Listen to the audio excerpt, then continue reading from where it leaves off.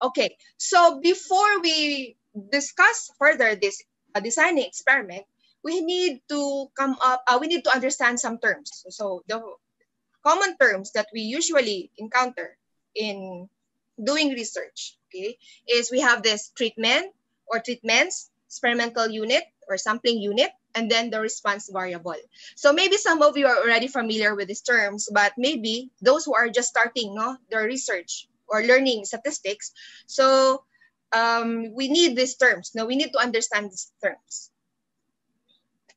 Okay, wait, it's not moving. Okay, so just to give you a picture of the relationship of those terms, okay, so we have this treatment. So how is this treatment related to experimental unit? So you can see the picture there. So you can see that the treatment is applied to the experimental unit, okay, and then later on we gather the data. So that's your response or responses, okay. So this is how we picture out. And then, okay, so to formally define a treatment, okay, so a treatment or factor, sometimes we call it a factor, includes the different procedures or conditions to be compared. Okay, so you have the intention to compare those procedures or conditions, okay, or formulations or applications or methods.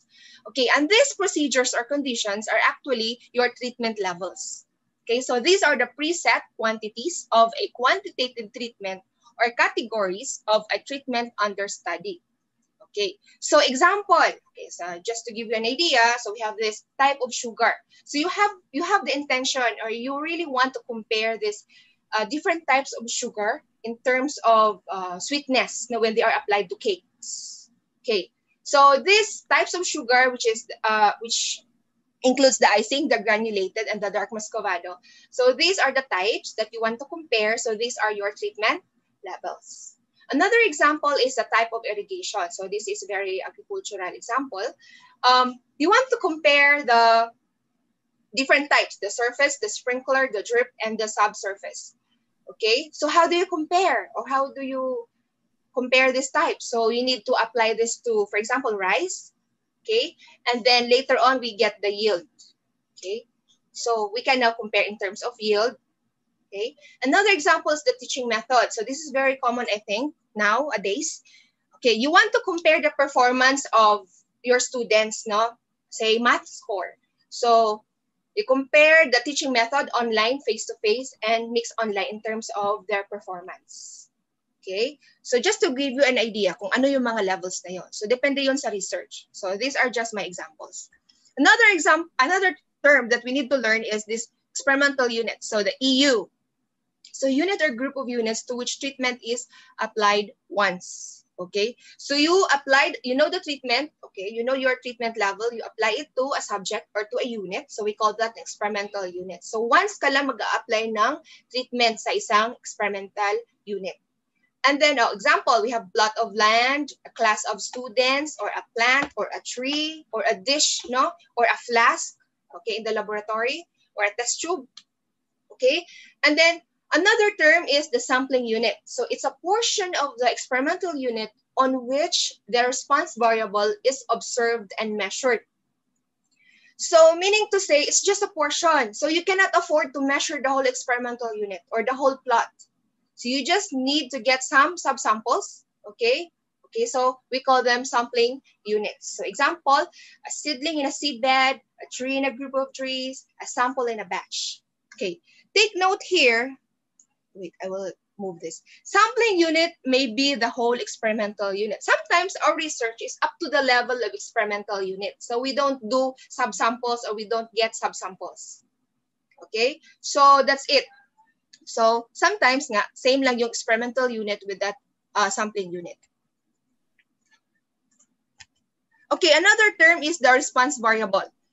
Okay, so basically these are just the outcomes that you observe, in the field or in the laboratory. So example, yield of the crop, height of the plant, gain in weight, volume of sales or math score or any other variables or any other data. Okay.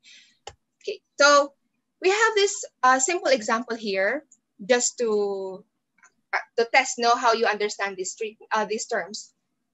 Okay. So determine the treatment, the response variable, the experimental unit, and the sampling unit. Okay.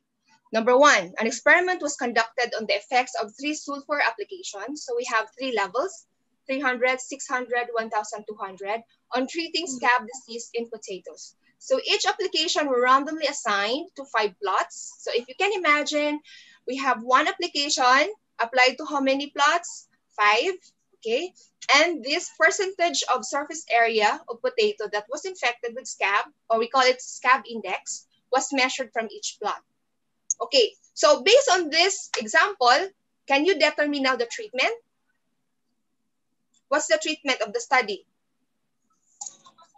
Sulfur applications, and then response variable. So what's your data here?